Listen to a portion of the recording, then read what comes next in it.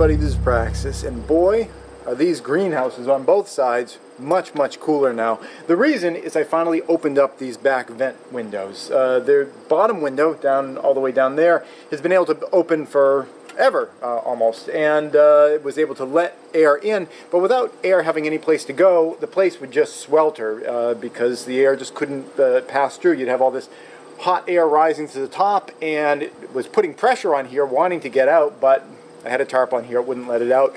So now the tarps are off, and I'm starting to work on boarding these guys up. This is the 4 inches of foam on the walls here and the structure and everything.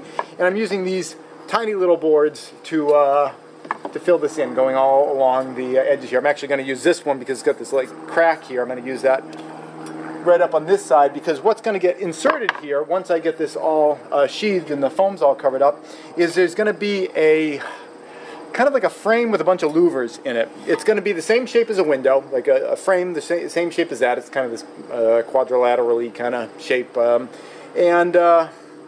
it's going to have louvers all kind of coming down from the top. So the point of that is that you will not be able to kind of just look down in there, and it'll make it so that when rain comes down, rain will shed off to the outside instead of rain just blowing right in, making these sills all wet. So that's what I'm working on right now, is getting the area ready to put in those louvered kind of inserts. Now, one thing that I hate when I do carpentry is waste, and making tiny little pieces like this, boy, is this a great use of scrap wood. But at the moment, I don't really have any scrap wood. This is 1x8 shiplap board here, and I really don't have a lot of scrap. I used a little bit just to kind of finish up this bottom here, but mostly what I've got are these 8-foot long boards here, which you may or may not be able to see beyond the ladder. But there's an 8-foot long board here. Mostly what I've got is a bunch of 8-foot long boards.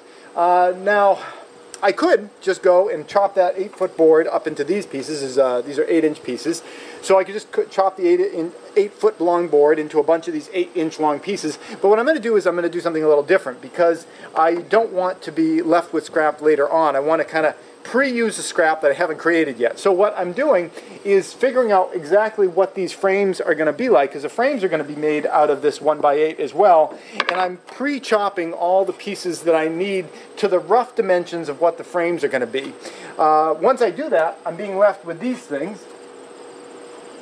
This one here is labeled top, and this is roughly the size, a little bigger, make sure I have some excess. This is roughly the size of what's going to fit in on the top up there. And the reason I'm doing that is so I can process all those, and when I'm chopping those out of the 8-foot long pieces of wood, I am being left with some scrap at the end, and that is what I'm pulling the 8-inch pieces out of. And the point there is so that I'm not taking a perfectly good, really long piece of wood and chopping it up into a bunch of these, and then taking more long pieces of wood and chopping those up into these longer pieces, and then having various pieces of scrap left over. I want to pre-generate the scrap that I haven't created yet and make it so that I have that scrap now, because I need the little bits of scrap first before I can put in the big things, if that makes any sense at all. But overall, everything's going really well. The greenhouse is finally a tolerable temperature, and it's great. I just got to work on this. The only thing that's going to be really tricky is these louvers. You know, the angle of the cut is going to be fine up through here, but once it gets up into this angle, you get an angle hitting an angle, and that's going to be a little bit tricky. But once I figure out exactly what that angle needs